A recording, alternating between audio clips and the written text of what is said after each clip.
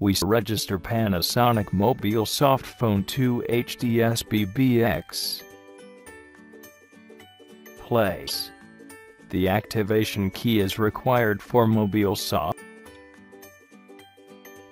For Mobile Softphone usage, activation key is required.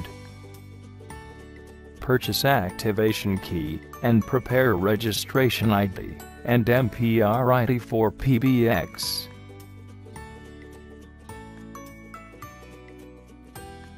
However, HTS is not required any activation key for Mobile Softphone.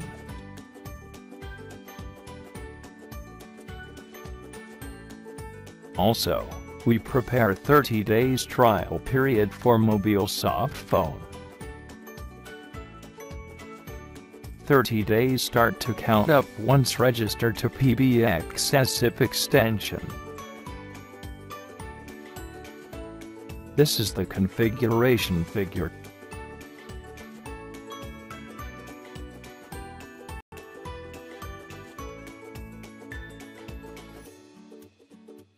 This is settings for HTS. For extension port, set up password, phone location and video support.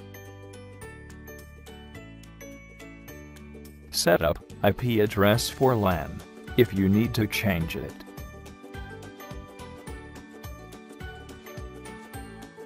Set up fixed IP address for WAN. If you use Mobile Softphone in local only, you do not need to care about it. Confirm SIP port number in PBX. You can change it if you need. This is the screen for home of Mobile Softphone.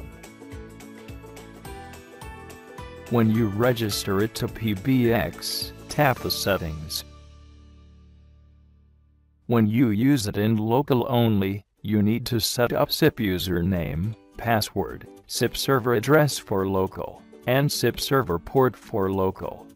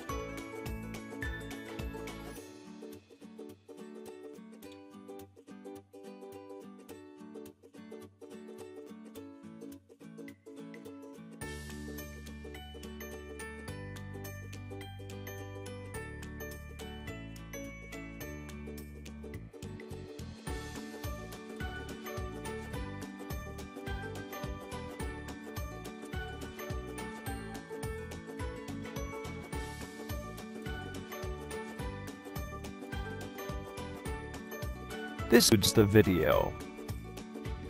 Feel free to comment on this video to support further improvements.